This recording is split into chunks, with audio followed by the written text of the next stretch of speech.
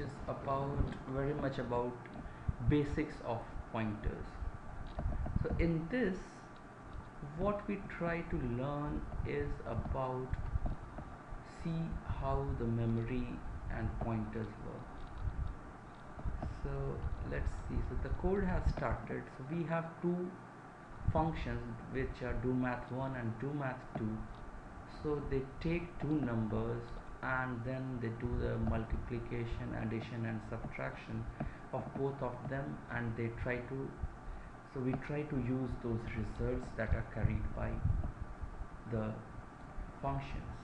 So but the thing is that when we just pass by value in this function domath2, so it doesn't reflect here in the print or the output. But when we do it with domath1, where we pass the references of sum, difference and product, so then these values get changed here and those are reflected at this point in the function.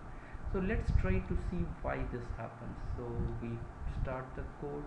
So initially, so after the first line, a is 10, b is 5, sum and product and difference are some uninitialized values which will now become 0.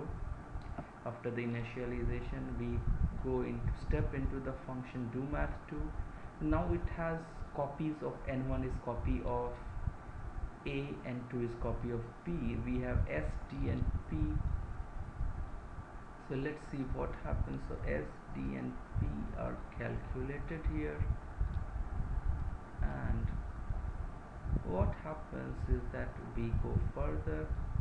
We do print domath1 sum, difference and product. We try to print and we see the output, but we see that even after the changes that were made in domath2 for sum, difference and product, it's still printing 0, which is not good and not that we wanted. So we now go into the next function domath1, and here s, d and p are now, they are pointers which have the memory location of sum, difference and product. So what we do is now we put a dereference, and in the value that is stored at memory location of s, we now put the sum of the two numbers n1 and n2. Similarly, at d, which stores the memory location of difference, we calculate the value n1 minus n2 and store at p, which stores the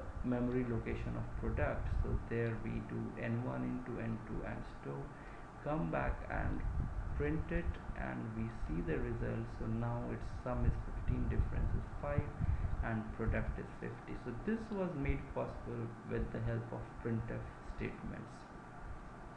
So that is the most important thing we learned.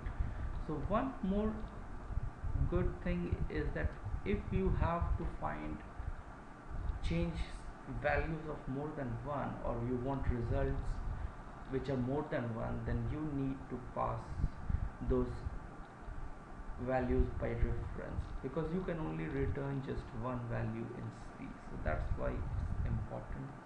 And this ends the lecture on